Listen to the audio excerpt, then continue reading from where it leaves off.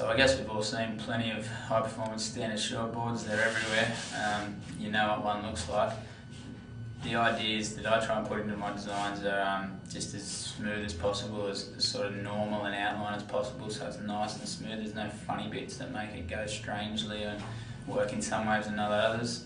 Basically just try and make it as fluid as possible. The curves in the outline particularly are really just fluid, nice smooth curves, nice even curve in it.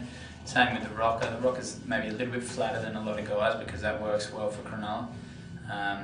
Helps you get up and going quicker, and sort of after a turn it helps you sort of go again, keep flowing, keep your speed and all that. Besides that, I guess you've got a full length single concave, which again helps you get up and go, gives you plenty of speed and sort of the engine room really, the concave between your feet. You've got, lastly, I guess a fairly even volume distribution. You've got most of the volume under your chest and under your front foot, but not too much forward, which makes the board pivot quite nicely.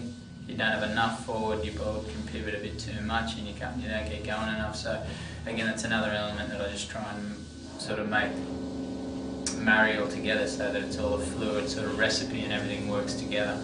All those things mean that you really do need to get custom surfboards, especially in this type of model. This is the one particular board that you need to get custom made. You can't survive by picking them off a rack and just randomly hoping you get it right.